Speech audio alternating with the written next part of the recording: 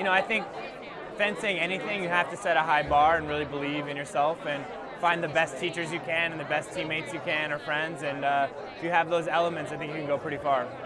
My mother's advice to like take everything like one at a time, like one touch at a time.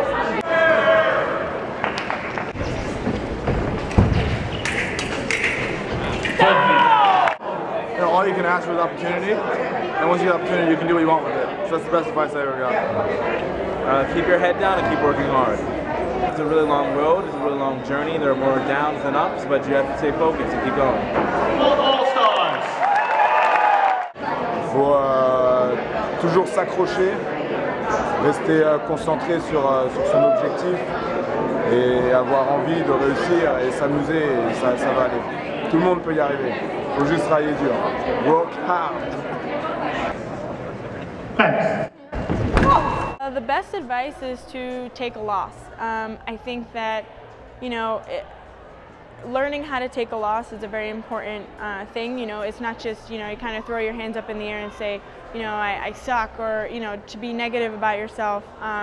You just gotta understand that, yes, there are things that you did wrong, but there's also, you know, let's say you lost about 15-13. There are 13 things that you did correctly. So to focus on that and just say, you know, maybe I need to capitalize on those things, or you tried to switch too many times. So I think it's taking a loss, but looking at it in a positive light is one of the greatest advices that I received in fencing.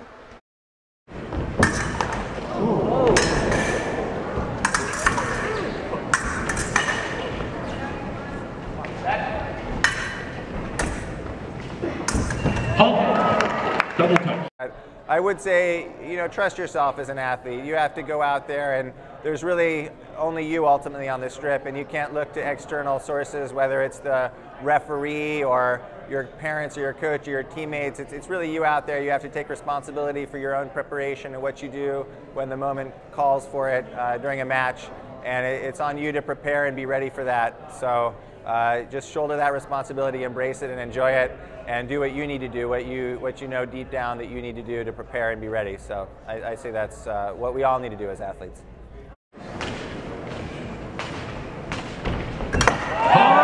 Like, you got to work on the process. Like, you can talk about actions in the lessons, but like ultimately, like when you're on the strip, like you got to know the footwork that you want to do to set up the touch, and if you can get those moments, you'll score.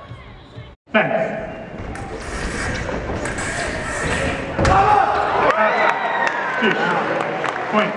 To enjoy the sport, it's sometimes hard to forget because we're just traveling so much and competing all the time. But really, if you don't enjoy it, you're not as creative and you don't do as well, which isn't very fun. So enjoying the sport. Everyone has their ups and downs in sports, in fencing, and that even if you're at your low point, like there's always a higher point. So. What about you, Lee? For me, it was more like this is just like a game, and this is like a fun part of your life, and you should enjoy it. I mean, you need to be serious, but not too serious. Balance is the key. Like literally.